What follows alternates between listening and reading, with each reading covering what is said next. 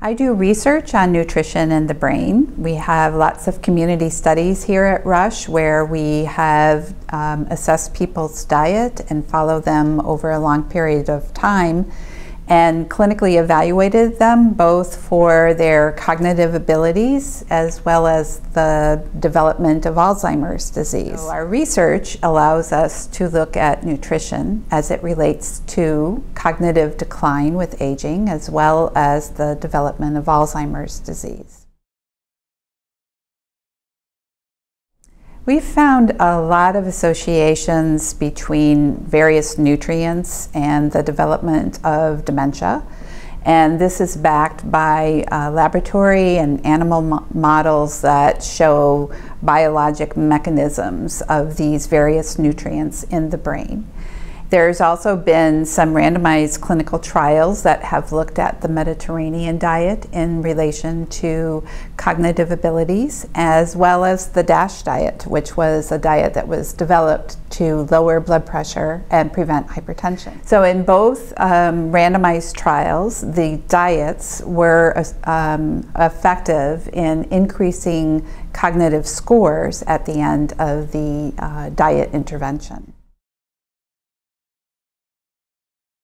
The nutrients in the food groups that have been looked at in relation to the brain have been done in countries all over the world.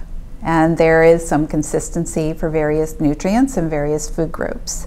Here at Rush, we took all of this research into account and came up with a diet that includes those foods and nutrients that have been shown to protect the brain.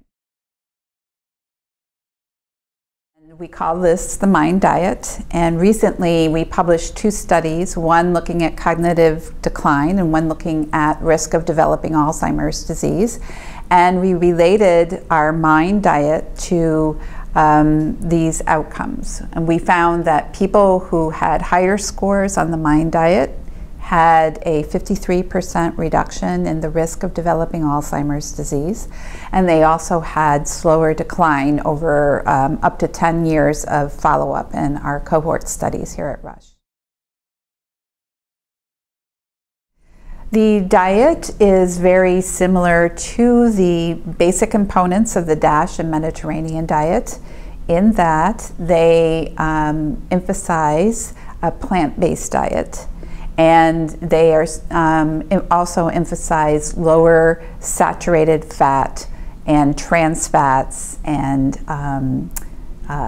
empty calories through sugars. In addition, we modified the basics of the Mediterranean and DASH diet to reflect the particular specific data on nutrition in the brain. For example, both the DASH and the Mediterranean diet recommend about 4 vegetable servings per day.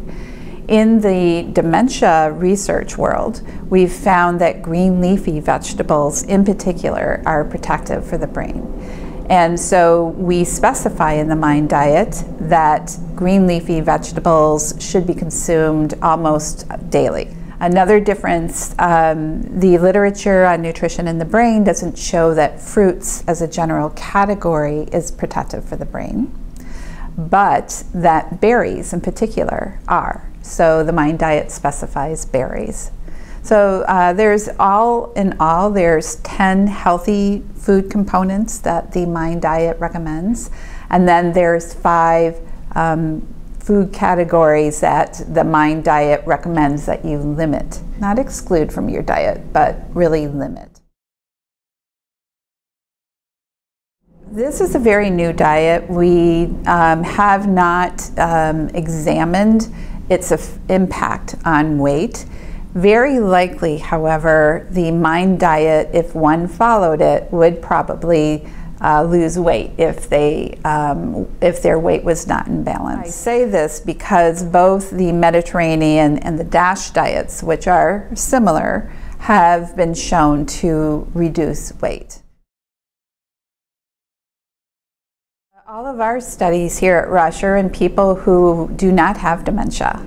So we take a group of people who are unimpaired And then we follow them over their life course to see who's more likely to get dementia and who's more likely to remain dementia-free. And so the research on nutrition as it relates to dementia has been done in people who are initially cognitively unimpaired.